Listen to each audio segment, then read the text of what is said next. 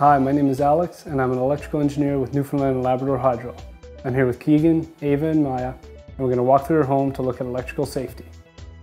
Electricity plays an important role in your life. It powers lights, heat and appliances in your home. Without it, life would be very different. We depend on electricity, but we must also respect it. Electricity can be very dangerous. If you come into contact with electricity, you can be seriously injured or even killed. Power lines near your home can carry hundreds of amps of electricity. Never climb a utility pole or fly a kite near power lines. The voltage from a distribution line is stepped down in a pole transformer so that it's at a low enough voltage to be used by appliances in your home.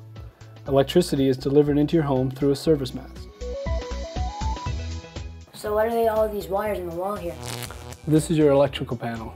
Electricity from the outdoor service mast is delivered to the panel. The electrical system in your home is protected by safety features such as the insulated cables, ground conductor, circuit breakers, GFCIs. So is it safe to touch? You should never touch the electrical panel. This work can only be done by a qualified electrician. Electricity is delivered from your electrical panel to the outlets on your wall. The only thing that should ever be plugged into your outlet is a power cord. Extension cords should only be used temporarily, not as a permanent source of power for your household appliances. Also, frayed and damaged cords can cause electrical shock. Be sure to replace any cords that are frayed or appear to be damaged. Maya, you really have too many plugs plugged in here. You should only ever have 2 power cords in any outlet. You should only plug in appliances as you need to use them.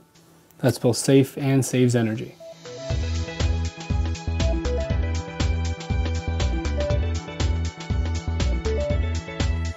You need to be very safe around water and electricity. If you're touching water, never touch appliances, power cords, or light switches. Some people like to have the radio on in their bathroom, but it's very dangerous to plug anything into the outlets in your bathroom while using the water in the bathtub, shower, or sink. You need to be very careful with electricity around the home as well. If you're using an extension cord outside, make sure the cord is not frayed or broken. Also, the cord should be suited for outdoor applications. You should also consider the weather conditions. If it's wet outside, it's not a good idea to use an electrical appliance.